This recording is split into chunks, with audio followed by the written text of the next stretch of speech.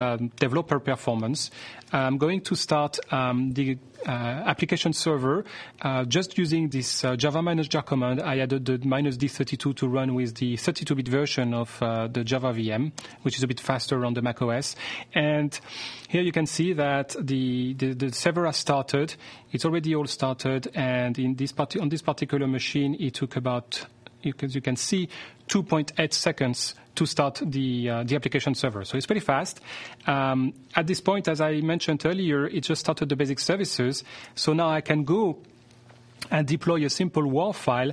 And what was going to happen is that the web container will then get started for the first time. So it's the lazy loading of the web container. And of course, the first deployment takes a little bit more time because, you have to start the web container. But if once you've done that, you decide that you want to redeploy, and at that point the web container is, of course, already running, then the second time around is much, much faster. And as you can see, I can redeploy in 0.2 seconds, which is really, really fast. So that's about it. That gives you a flavor of the ideas of how you can have a very responsive application server when you're developing with GlassFish.